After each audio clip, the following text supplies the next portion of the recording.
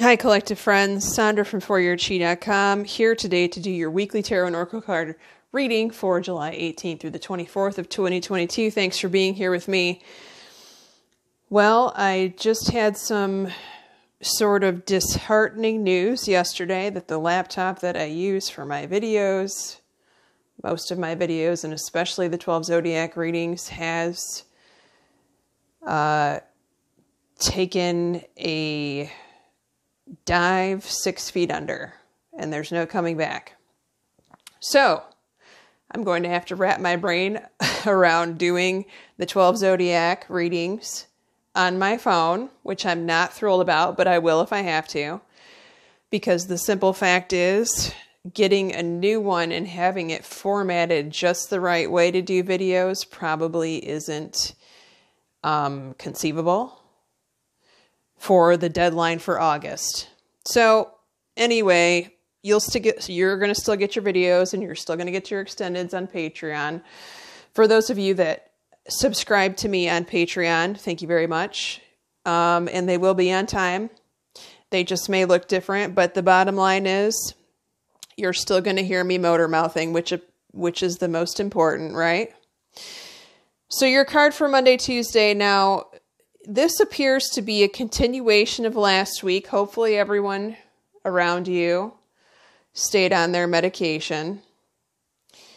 It was a very strange week, and I feel like the Capricorn full moon really threw a lot of people a curveball that they weren't expecting to deal with. And then all of a sudden,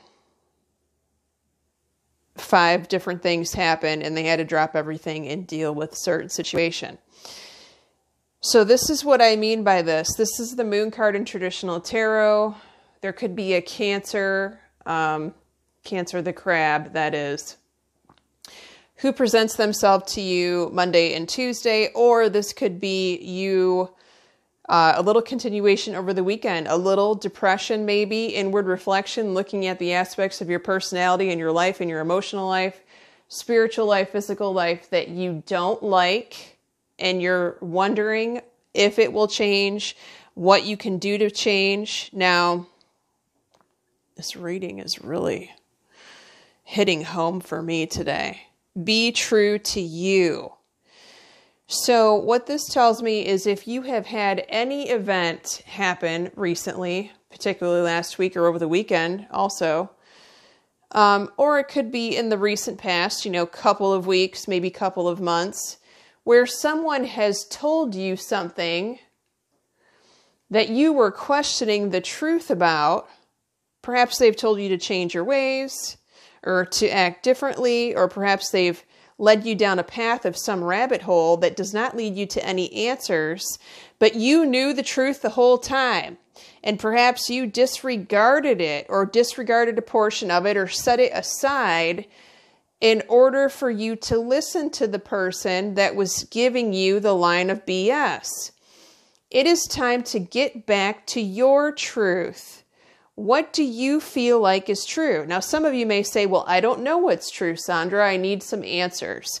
Well, in that case, I would book a reading. It doesn't have to be with me, but someone you trust. Or if you're not into booking personal sessions, which let's face it, some people aren't, I would, if I were you, ask the higher power to give you a sign in the direction that you should go.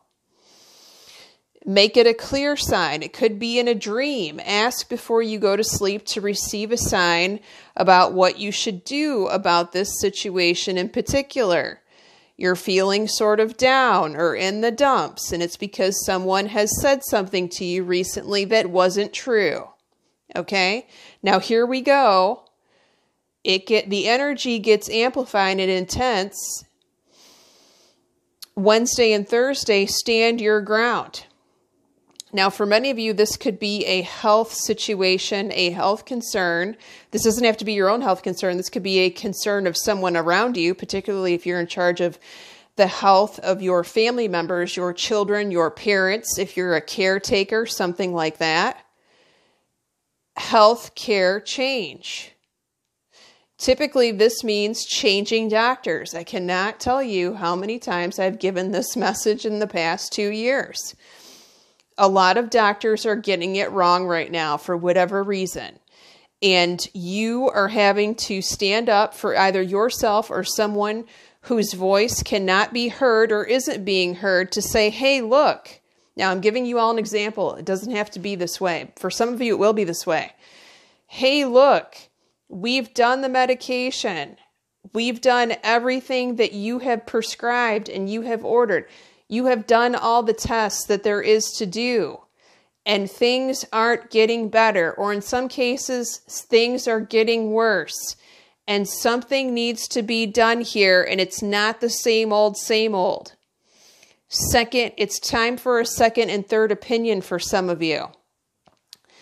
Now, here we have this weekend. For some of you, once again, this is going to be a continuing theme. For others of you, this is going to be a completely different subject matter scenario for the weekend.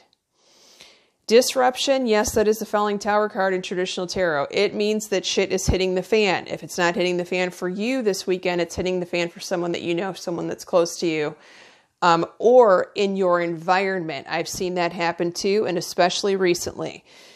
Now, let me just say this. If this is regarding your environment and you have weekend plans where you're supposed to go somewhere to a big concert where there's a big crowd of people, it is going to be important for you to check in with your higher power on this one. If you had, is it safe for me to go? Is it safe for me to travel? Is it safe for me to stay there? Okay? Keep asking the higher power the questions and see how you feel. See how your body reacts. Do you have a knot in your stomach, or do you feel nauseous, or do you feel dizzy? Those are all warning signs, everyone. It is time to take heed of warnings. If you have a feeling that something not great or bad will happen, do not get in the car and go. For those of you, this is going to be parents. You're going to be parents, and your child is going to ask you to go somewhere, and you are not going to have a good feeling about it. And it is time to listen on those feelings and say no. And yes, there's going to be drama. Yes, they're going to be angry, but you know what? I would rather have a child who is angry and safe than happy and unsafe. Am I right? Can I get an applause from the people in the front, in the middle, and the back? Now look at this. Take the next step now. For some of you, this is not going to be something that you can prevent. And it's because you would not have taken this particular step, whatever this card is describing, unless the shit truly hit the fan. Does that make sense, everyone? Drop me a line. I'd love to hear from you. Much love to all of you, and I will talk to you soon. Take care.